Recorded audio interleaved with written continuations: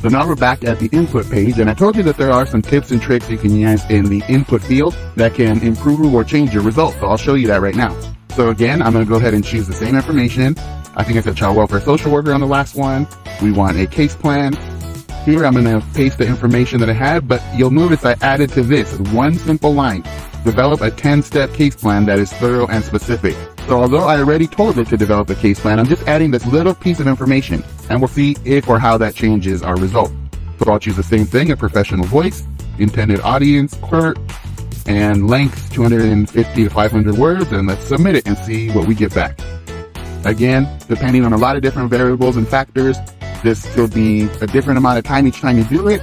We added a little piece of a different line onto ours, so that could change the time that it takes for the result. But again, I found that it's usually between 10 and 60 seconds, and here we go.